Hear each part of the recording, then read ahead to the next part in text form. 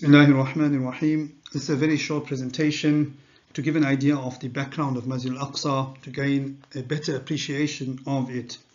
What is Masjid al-Aqsa? The compound comprising 144,000 square meters, which includes within it many masjids like the Dome of the Rock, the Qibli Masjid.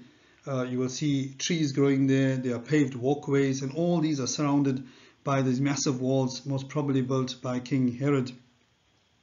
It's situated on top of a hill on a mountain, and it's called Mount Moriah within the Bible. It's identified today as the Temple Mount, and this view gives you an idea of how high up Masjid al-Aqsa is from the ground. It was built 40 years after the Kaaba. It eventually was situated near the village of Salem, therefore the city became known as Jerusalem.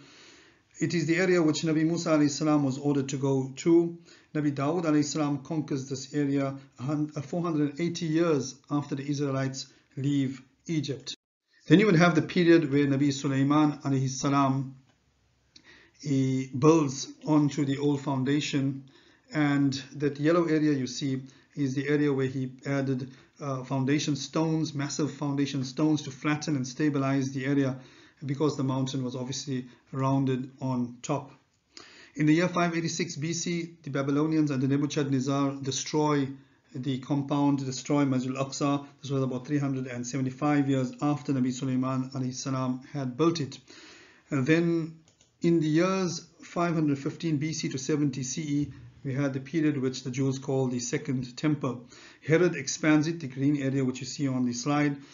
He expands it to add walls, and he fills in this area. Nabi Isa a.s. would most probably have seen it looking like this. In the year 70 CE, the Romans under Titus destroy the Masjid al-Aqsa compound, and then it was left to the Muslims to then restore it, and they added on areas to it as well. When you look at the expansion of Herod, then the area which is identified as the section which was built by Nabi Sulaiman a.s. originally to be the Holy of Holies, or the actual Masjid al-Aqsa, this would be approximately where the Dome of the Rock is today.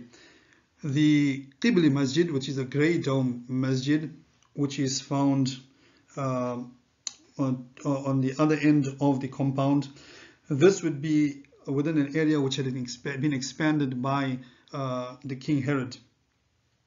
In the year you have another masjid which is also interesting, and this is an underground masjid called Masjid Marwani.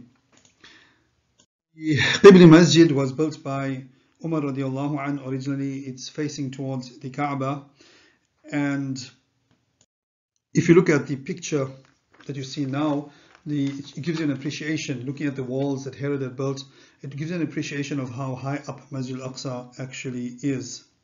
The Dome of the Rock, which is the gold dome masjid, originally was plated with gold, or gold was used. 100,000 gold dinars were melted by the King Sultan Abdul Malik, and they were plated over the dome. 400 years later there was an earthquake and it was damaged, so it was replaced by blackened lead. And then in 1955 King Hussein of Jordan donated gold to make it once again gold plated. The Dome of the Rock is the area which the Jews face in prayer. Masjid al-Aqsa is a significant masjid. Within the hadith we learn of Nabi sallallahu alayhi wasallam that if you read salah within the Aqsa compound, within Masjid al-Aqsa, then you will get the reward of 5,000 salahs that you would read in your house. And if you look at the significance of the region and the area, Nabi sallallahu alayhi wasallam speaks about the significance of Al-Sham. Sham is that area which comprises and covers Palestine, Syria, Jordan. And Nabi sallallahu alayhi wasallam says that the angels of Allah subhanahu wa ta'ala spread their wings over Al-Sham. Ibn Abbas radiallahu anhu says that the city of Jerusalem, Al-Quds, is a place where the Prophets alayhimus salam had lived, and there is not a space or not an area in that city where a prophet has not prayed or an angel has not stood.